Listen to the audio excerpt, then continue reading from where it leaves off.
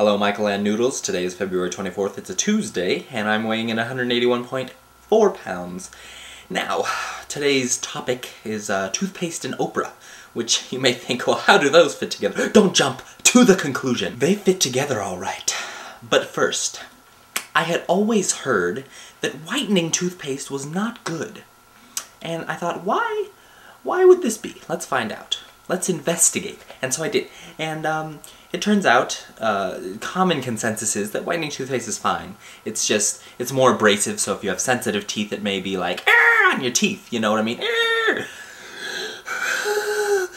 And one study did a study.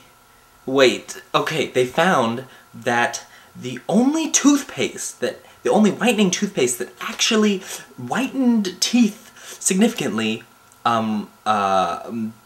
was the Ultra Bright all-in-one advanced whitening, which was super cheap compared to some of the other ones. So I'm not, I'm not a paid representative of Ultra Bright, but I'm certainly going to give them a try and see what's going on over there.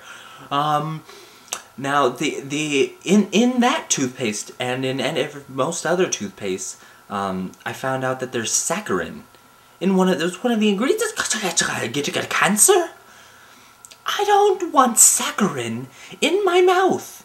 The other thing that's in there that surprised me is fluoride, which maybe that just proves how much of a dental dunce I am, but it is apparently the only FDA-approved ingredient for preventing cavities, which I had no idea. But okay, so there's fluoride. By the way, I'm wearing a 4th of July shirt. Don't hate.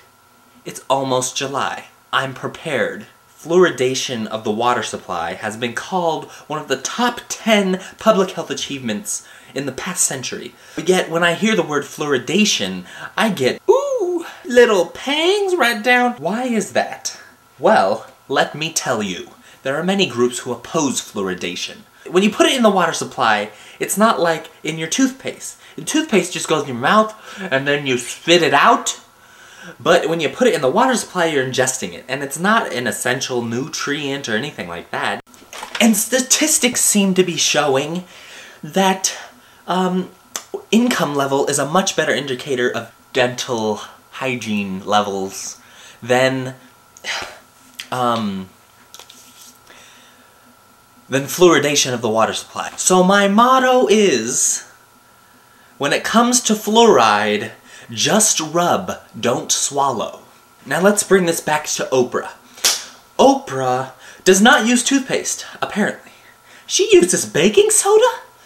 There are alternatives? Apparently there are. And Oprah is an alternative tooth user. Cleaner teeth.